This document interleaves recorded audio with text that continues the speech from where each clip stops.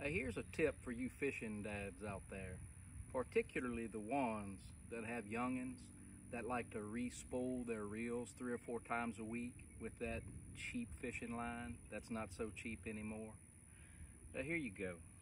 You take their favorite fishing line that they like to steal from the old man, and you go ahead and pull out, I don't know, about 15-20 feet.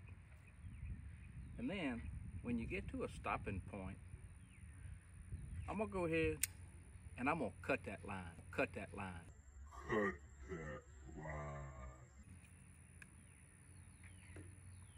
After that, I'm gonna take a little piece of tape and I'm gonna attach that line back together like so.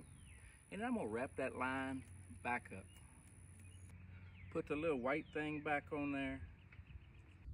You're welcome.